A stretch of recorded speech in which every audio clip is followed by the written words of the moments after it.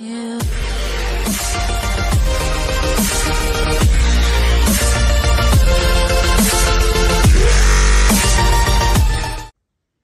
2 years of yelling about Nerf blasters. That's where we are now. And quite frankly, I never expected my channel to go on for 2 years. I mean, I was going to be doing it for like a few months and then just be done with it. I never wanted to really get this involved in the Nerf tubing community, but you know, the more I've been making these videos, the more fun I've been having making these videos. 2 years ago, I posted a Phoenix review, and I wore this mask right here with this visor goggle thing right there. And the reason is because I wanted to protect my identity, but I realized that some random idiot kid's face that looks like every other random idiot kid on the internet is really not going to give anything away to anybody, so it doesn't matter regardless. So, I just showed my face. It doesn't really matter. And these videos, well, I think they've gotten a lot better. At least since my first video. My first video was really bad. It was literally just me gushing about the Phoenix for 20 minutes because I thought it was so cool because I'd never had any blaster like it. And of course, ever since then, blasters have just been getting simultaneously better and worse. I mean, there's some very, very disgraceful things on this wall, and there's some very wonderful things on this wall. But that's not really the point. I think I've improved my video quality, and it's kind of my fault that I'm still a really small YouTuber because I took like a year off of doing YouTube because I really didn't think that anybody cared about my videos, and I'm very glad that I came back because I've learned quite a few things that I didn't even know about Nerf back when I did those other videos. And yeah, I've been nerfing for a really long time, but I've been kind of delusional, like off the charts when it comes to actual Nerf, like, things that are going on in the Nerf world. All I really knew was whether or not a blaster was good or bad, whether or not a line was dying or something like that. Things that anybody could figure out. But I've gotten a lot more involved in the community, and I'm very glad that I did, because it's honestly been kind of life-changing for me. And as much as I would like this video to be like a motivational, yeah, because we've been doing this for 2 years, I'm going to be improving the quality of my videos and doing more things on this channel, I don't actually really know where else to go from here. I could film Nerf Wars, but I don't really go to any Nerf Wars outside from me nerfing with a few of my friends around here every now and again.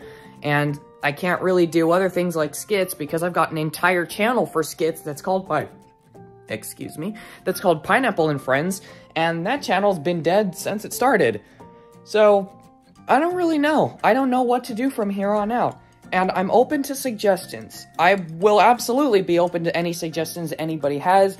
I might be able to rank that terrible Nerf gun scene in the new Home Alone movie that came out a couple years ago that involves a disgrace to humanity. Disgraceful! But I don't know, everybody's done that already. But yeah, suggestions, go for it. Tell me anything you'd like me to do. There's also a few reviews that I should probably just remake because they're already outdated, and I'm talking about the Centurion, Broto Fury, Ultra Pharaoh, and Ultra One reviews, which I recorded over a month ago, and the reason I never uploaded them was because I wanted to do a video series called Rapid Reviews, and because the style of my videos has changed so much in that short of a time span, I never got to finish those videos because they're completely outdated. They're very old. But with everything I've said so far, I'm actually pretty comfortable with the style and format that my videos are at right now.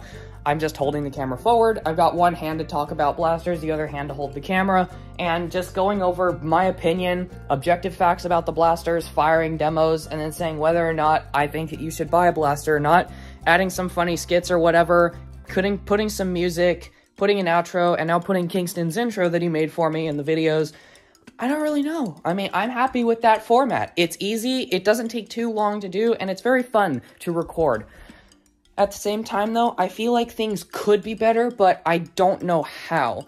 So, if anybody knows how, because I don't have any money to get, like, any extra supplies or anything. Like, I can't afford a premium video camera, I can't really get a green screen, and because Christmas is coming up so soon, it's like, that's where all of our money's going to right now. So, it's it's kind of rough. It's really hard to think about things that I could do to improve my videos. One video that I have already made and will probably be going up on this channel pretty soon is the Rush 40 video, and one video that I want to make very badly is a video on the Flip 32, because I have a lot of things to say about that blaster that I feel like have been pretty much overshadowed because of my video on the Flip 16. It's like everybody just assumes the Flip 32 is going to be even worse because the Flip 16 was really bad. But I've got quite a few things to say about the Flip 32 that you probably wouldn't expect, but you can kind of expect it now. I'm gonna say that it's good, because I like that blaster, and I'll explain why in the video, but that's not the point of this. I would just like to give a big thanks to all my fans and friends that I have met throughout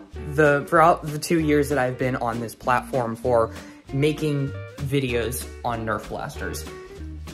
Everybody who has been supportive of me and helping me grow and giving me motivation to grow and keep making videos, y'all are the reason that I'm still making videos in the first place, because I was not going to return like a few months ago when I did come back.